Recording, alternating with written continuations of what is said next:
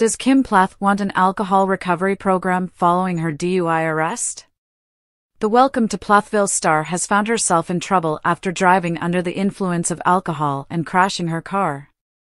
Fans have been curious to know what's next for her after her recent issues. So, is she open to receiving help, or is she not interested in any type of recovery program?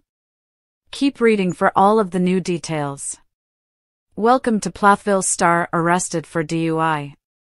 In case you missed the news, Kim Plath was arrested for DUI last month.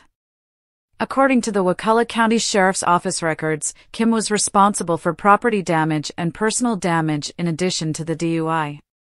On her family's show, she was open about not drinking alcohol and discouraged her children from doing so.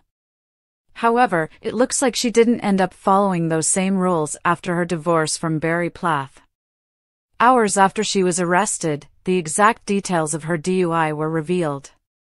In June in Florida, her car was found in a ditch, according to TMZ.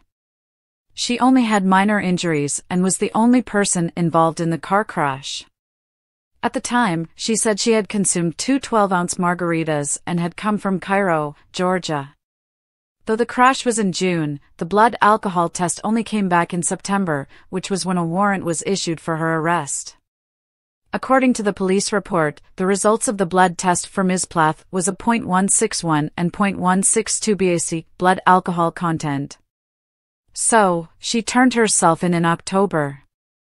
Kim Plath wants alcohol recovery program amid DUI arrest? According to the legal documents In Touch obtained, Kim Plath expressed interest in an alcohol recovery program. The documents note that she checked a box showing she believed she would benefit from an abstinence-based alcoholism program. In Touch also learned that Kim Plath is required to abstain from alcohol and refrain from criminal activity upon her release. It's unclear what exactly is ahead for the Welcome to Plathville star. Hopefully, she is able to get these issues under control to keep herself and other drivers safe.